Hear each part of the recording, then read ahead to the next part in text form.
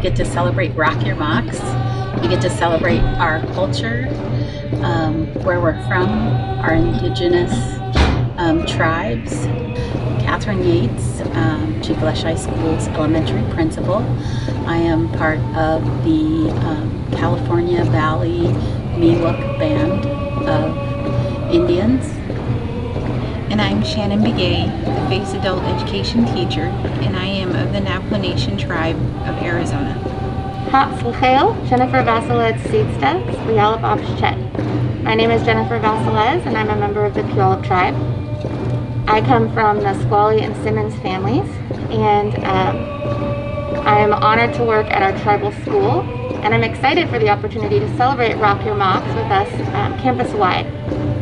I'm Otellie Trujillo, and I'm Danette and Opie, and I am the SPED teacher on the elementary side.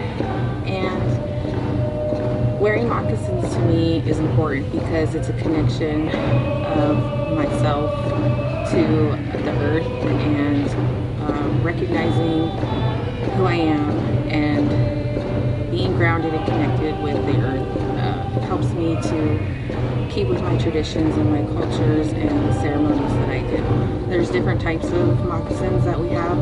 We have low cuts that could really be used every day, and then there's our high tops that the girls wear, and those we get when we do our first ceremony as a woman. And then there's also the type that are moccasins we use for dancing. So I have lots of different types of moccasins. The ones that I feel most connecting to who I am are my traditional ones, which are the white hard bottom and the red tops, and those are from my Dene side.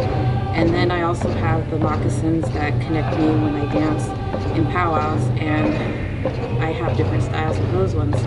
And just being connected to the earth in that way and staying true to who I am culturally and with my traditions and ceremonies is important to me. So that's what wearing my moccasins mean to me.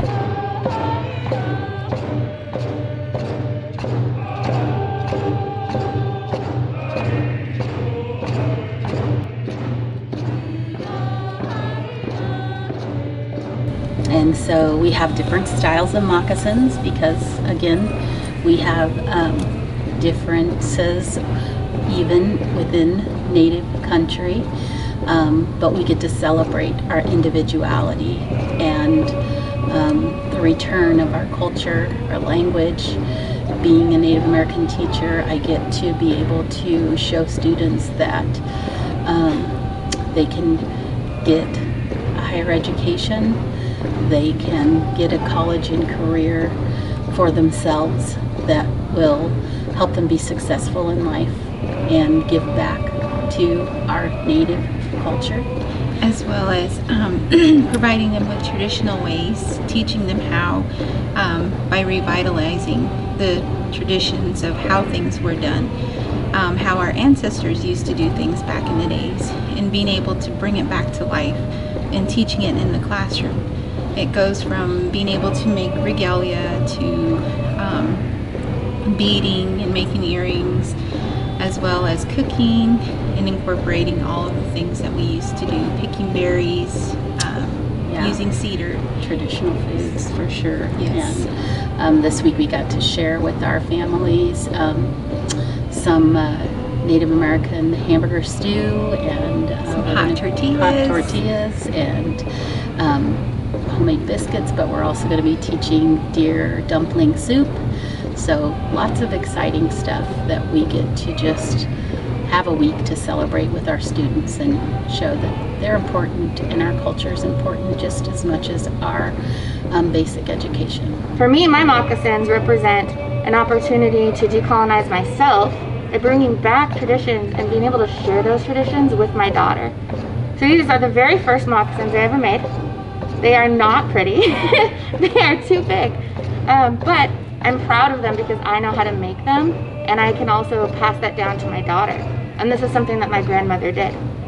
So that is one reason that I think Rock Your Mocs is important and why I'm honored to celebrate it here at Chief High. And then wearing our moccasin, it represents who we are and where we come from.